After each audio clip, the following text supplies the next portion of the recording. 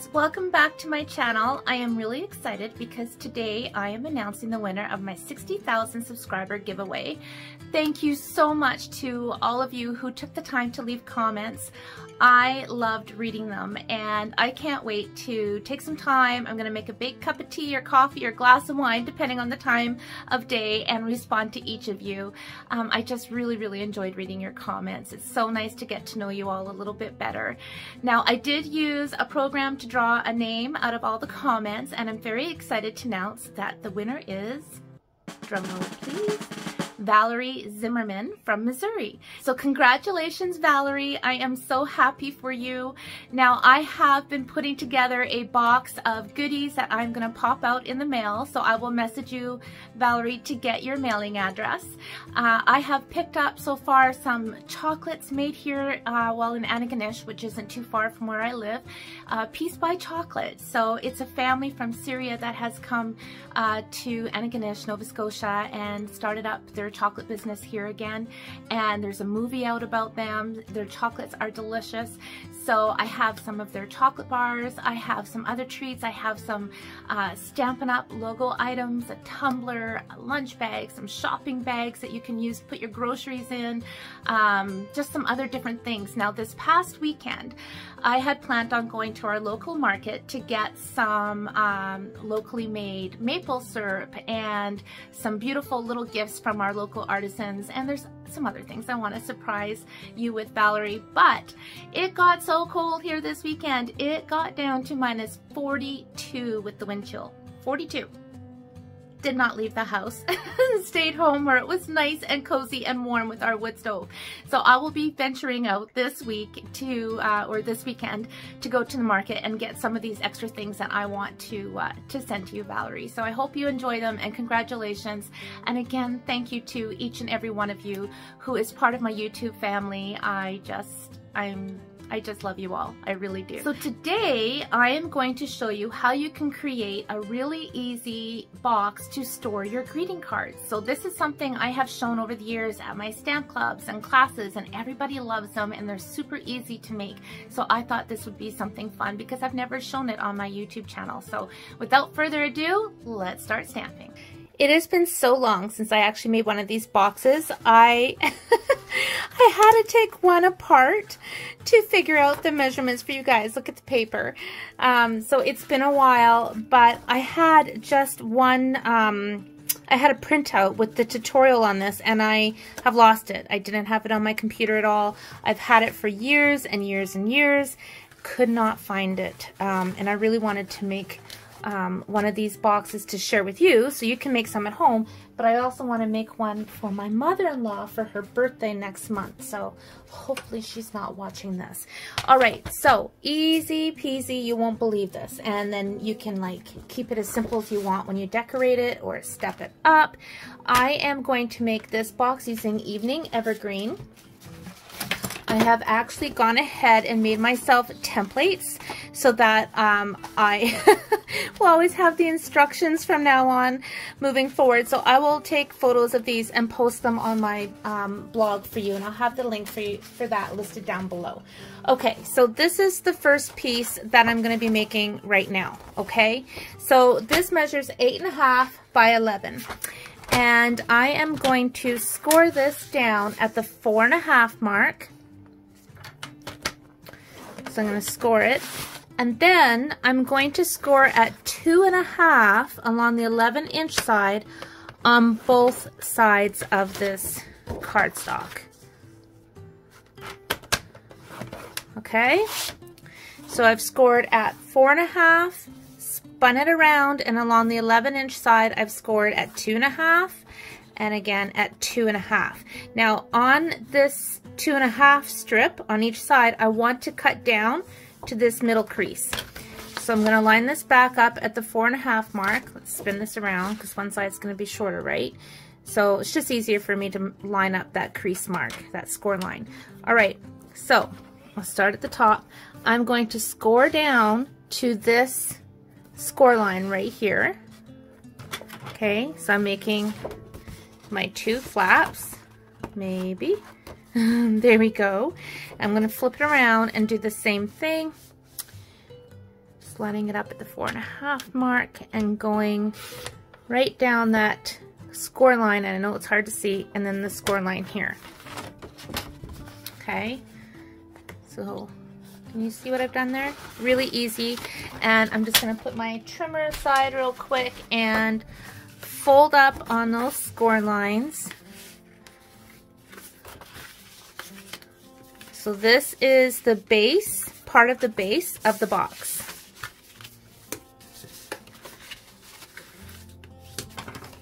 Okay, so you can see this is how it's going to come together. So we've just completed 1/2 of the base of the box.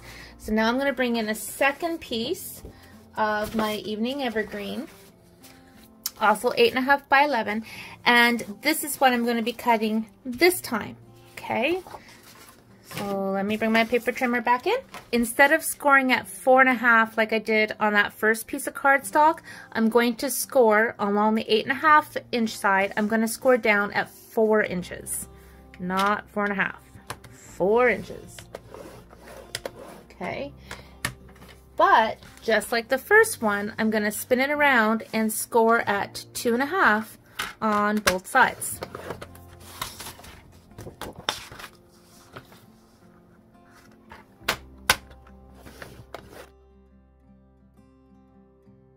Scored at 2.5 on both sides now. Okay, so 4, spin it around, 2.5, and then 2.5. Okay.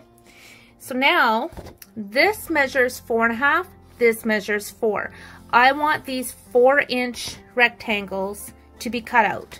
So I'm going to put them back in. I'm going to line it up with my 4-inch mark, and I'm going to take my cutting blade. I'm going to cut down to that score line. I'm going to bring my blade down here. I'm lining up the little marker on my blade with the score line here, and cut down. Now make sure you've got your 4-inch rectangles up at the top and your 4.5-inch rectangles are down below. Line the first one up with that 2.5-inch mark, which is also the same as that score line that's right there. And I'm going to come down, and there's one square. Save that for another project. I'm going to flip it over, line it up at 2.5. And same thing, cut down to that score mark. Okay, so this is what I have now. Okay, so I'm going to fold up on those score lines.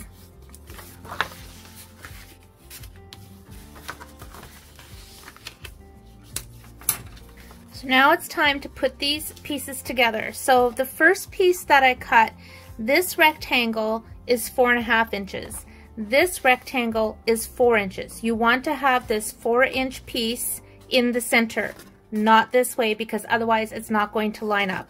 So make sure your 4.5-inch rectangle is to your left, your 4-inch piece is in the middle, and then we are just going to line this up, and look how perfectly it fits. Okay, see how this just lines up with the crease line, like all perfect. So I'm going to take my glue and put it on this middle panel. Now you could use your adhesive tape, whatever you want, but I will say when I was taking my original box apart, because I had used the liquid glue, that box did not want to come apart. I can tell you that right now. Okay, so I've got everything put together. So I have my 4.5 inches on the outside and the 4 on the middle. So then these, I'm going to put the middle flaps on the inside. These are just going to come up like this, see? And that's going to create the base of our box. So I'm going to take my glue and put it on this middle flap. Make sure I get those corners. I like to, when I'm folding my sides up, I like to keep the base on the table so that I know I'm lining up this bottom perfectly and that it's not crooked. That's just me, because y'all know I don't know why, but I tend to do things crooked no matter what. Okay, I'm going to do the same thing. Get my glue on there. Okay, folding my flap in, right? So I still have glue on this half and this portion, but I'm gonna actually, you could use your glue for this step, but I am gonna use my tear and tape. I'm gonna put a strip of tear tape along the edge of each of these flaps. Didn't do very well tearing that piece, did I?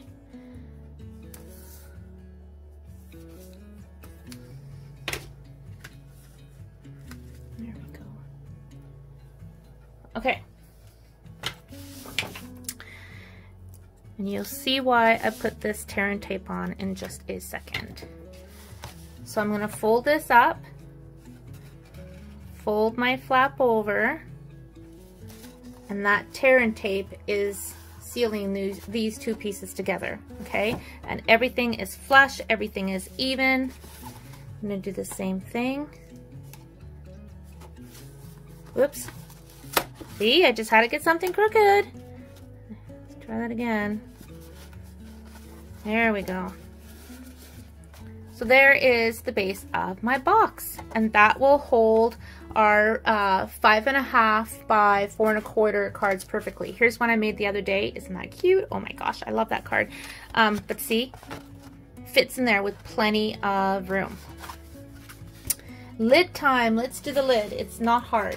So I'm bringing my paper trimmer back in, and I'm gonna cut my third piece of cardstock. So you do need 3 8.5 by 11 pieces of cardstock to create this box.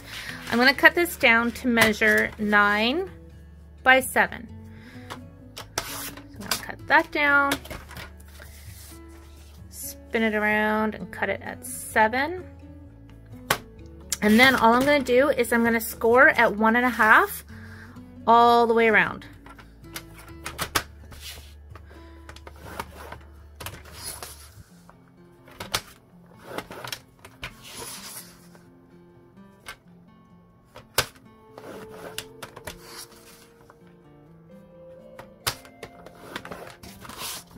Fold up in those creases so you can see what I've got going on here.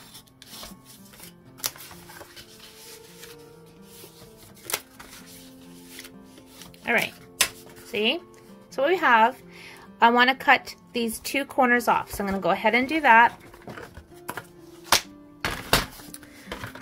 You could use your scissors, but I'm going to use my trimmer. I'm just lining it up at the 1.5 inch mark.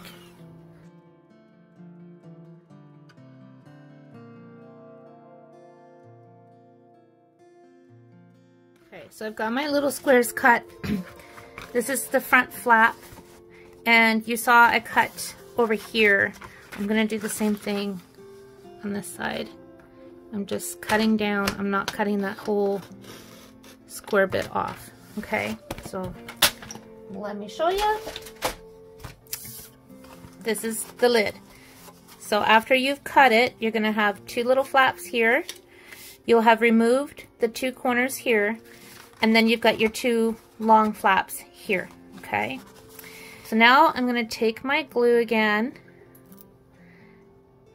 and I'm gonna glue these 2 end flaps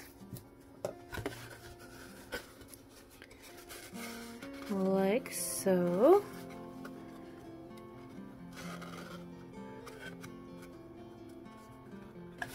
All right, so now that I have this flap is going to get glued on to the back of the box, but I'm going to come back and do that in a second because I want to decorate things a little bit before I do that. But you could just leave your box plain, but who wants a plain box? Let's get some pretty designer series paper to decorate this. Today I am using our really pretty Favored Flowers 12 by 12 designer series paper that you can get for free while supplies last until the end of this month, February 2023. Okay, so pretty. So, and the colors are listed, right? Hopefully you guys know that. But when you see our designer series paper in our catalogs, it does list the colors that are in the paper. So I just looked and I thought, oh, evening evergreen. I've got lots of that cardstock. So that's what helped me decide what I was going to use for my card box. So now I'm going to bring my paper trimmer back in and cut some pretty designer series paper. So I have a new pack. I have a half opened pack, but I also have a new pack because I want to show you all the pretty patterns in this if you have not seen it yet. And this is free with a $60 order here in Canada. This is one of your choices. So pretty, pretty, pretty, pretty, really nice. Look at that. And this paper also coordinates with the Fragrant Flowers bundle, which means our dies work on this paper. I don't have the dies. In fact, I don't have this bundle. I should probably get it. But yeah, so there's dies that will cut these flowers out. Aren't those colors like absolutely gorgeous? Look at that. Really nice. Look how these colors work. So we have Evening Evergreen, of course. We have let's see, Blackberry Bliss. We have our Petal Pink, and we have Fresh Freesia, and we have Calypso Coral. Really, really, really pretty. So for the front and back of this box, I'm going to cut my designer series paper down at 4 1/4. And I'm going to cut it at 5 3/4, and I need 2 pieces, of course.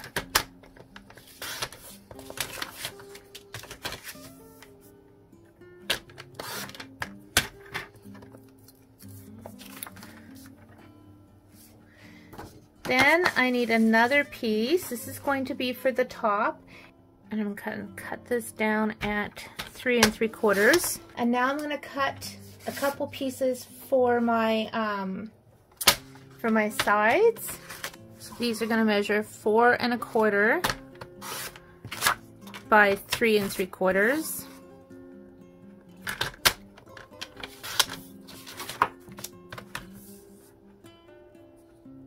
And all these little pieces I'm saving, and you're going to see why. And I'm going to do something different with these front flaps. We'll show you that in a momento. So let's get gluing. Let's get gluing. All right. What have I got going on here? All right, that's going to go in the front.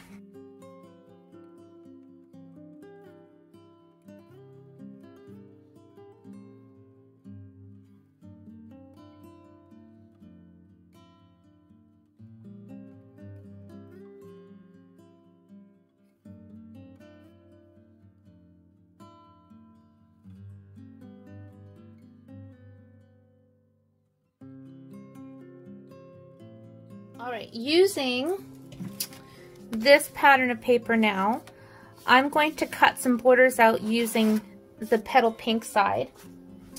I'm going to bring in my little mini die cutting machine.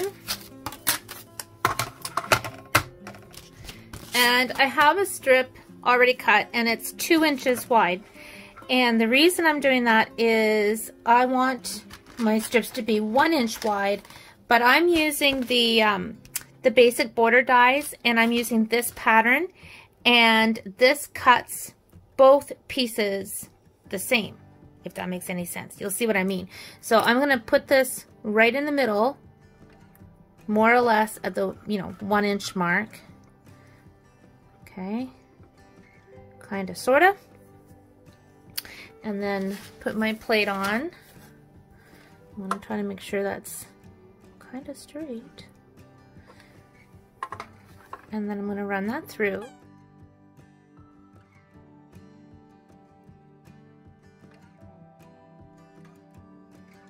So you see what I mean now?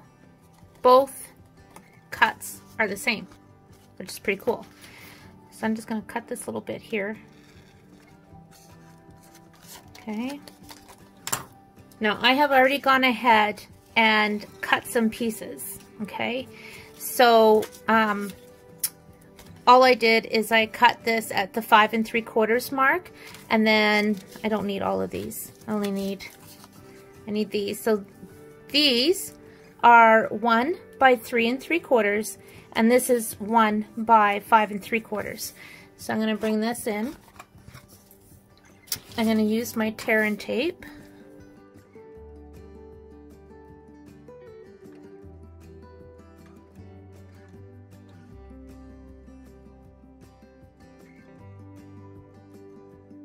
And they're not flush to each end, and I did that on purpose because of the layers I'm going to be putting on those flaps. The layers that I put on here will be flush with these strips.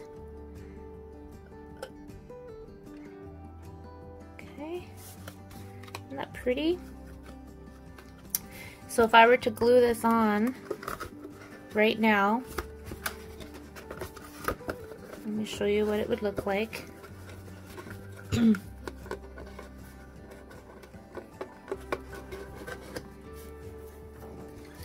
This is what it would look like if I just left it at that. But wait, there's more. So I have cut some strips from our adhesive paper. So this measures 1 1/4 by 5 3/4, and these both measure 1 1/4 by 3 3/4. So I'm going to bring this flap in. And this is easier to do without the gluing, but I got ahead of myself. Got ahead of myself, gang.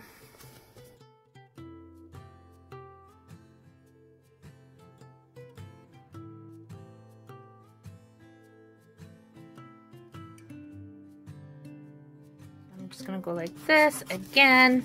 This is easier, way easier to do before you glue those flaps together.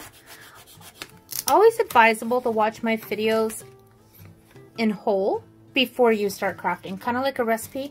Always good to read the recipe from start to finish before you start. Same goes for my videos. Oh gosh. Okay, so I'm peeling this off. And it's okay that some bits are missing. That's fine. Let's just prop this up on something here. There we go. That's the ticket. Cut them in random shapes and make a really pretty mosaic. And this is an old technique that's been around for a long, long time. And I was reminded of it when my sweet friend demonstrated at my team meeting last month. Melissa, she showed us this technique, and I was like, oh my gosh, I love that technique, and I've forgotten all about it. So yeah, it's a really, really fun technique. I've got some more paper here from the previous box that I've made, so I'm going to cut some pieces out of that, and I'm just kind of zigzagging, and I'm gonna go ahead and just cut a whole bunch of pieces. You can cut them as big or as small as you want.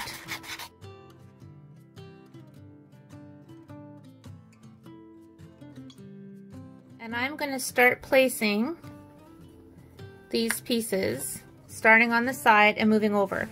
And I don't want to cover all of that adhesive paper because I'm going to emboss.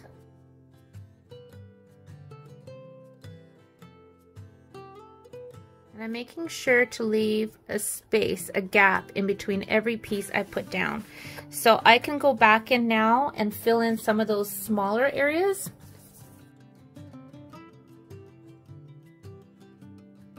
You can do this on card fronts using punches or different dies.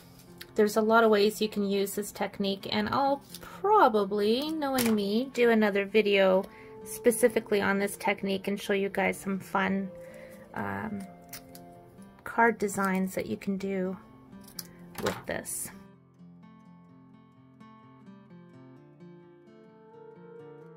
Pulling in my silver embossing powder, and the embossing powder is going to stick on the adhesive. You can take a paintbrush, and anywhere that there's powder where you don't want it, just brush that off.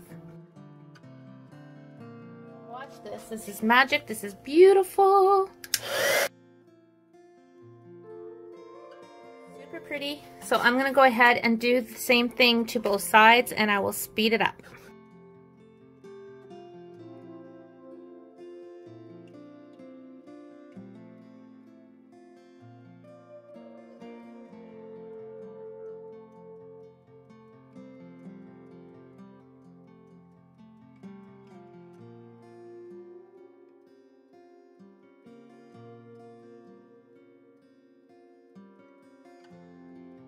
And now I'm going to take my tear and tape and put this lid onto the box. I could use the glue. The glue would work fine. I made a box earlier today, which I'll show you in a few minutes. And obviously, I did not glue this together before I did the mosaic part. And I did not put the strips on until afterwards either. So I recommend putting these border strips on after you do the embossing. One less place to get embossing powder where you don't want it.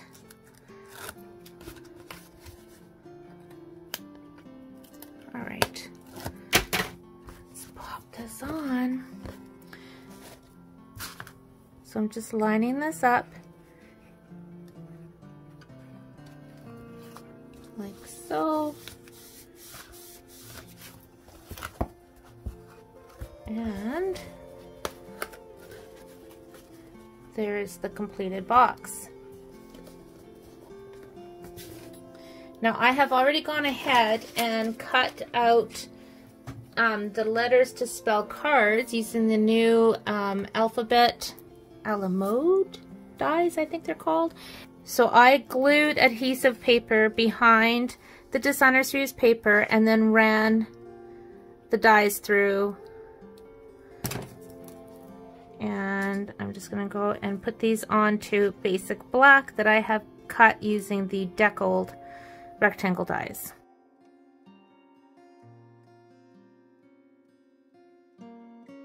I've decided I want to mount this piece on some silver. So I'm bringing in the deckled rectangle dies, and I'm going to cut one that's a little bit bigger than that so that I can layer it.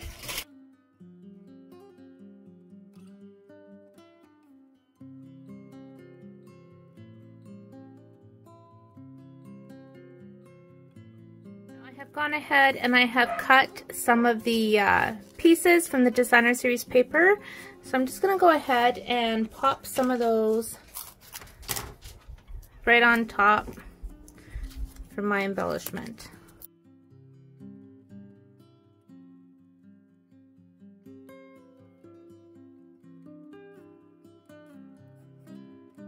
Just bending this flower just to give it some dimension. And I'm just positioning it right on top of that previously cut flower. And then I have some leaves that I've cut, and I've got some dimensionals behind that, and I'm just bending the end a little bit. I should have done that to this one too. Look at this, I got leaves stuck everywhere. Okay, I'm gonna stick a leaf right here, and then another one, I think, right there. And just to add a little bling, I'm pulling in some silver metallic pearls, and I'm going to position one in between each of the letters. Okay, and I've just made a bow with some silver twine, and I am going to put that right here in the corner. I'm just putting some more pearls on the top just to add a little shazam. There is the completed card box.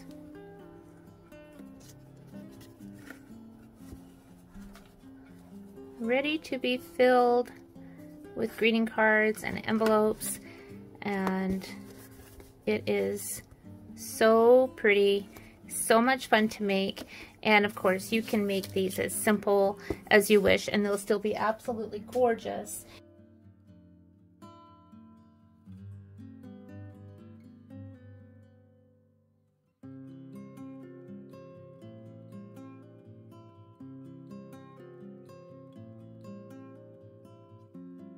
Here's one that I made earlier.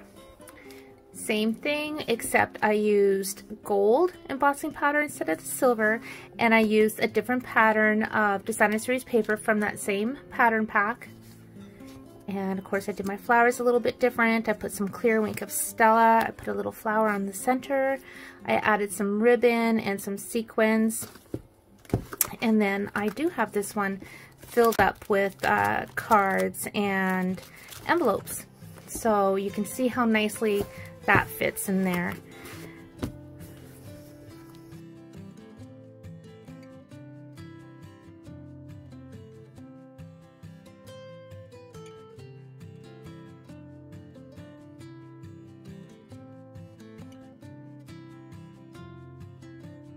I hope you enjoyed today's demonstration. These are really fun to make.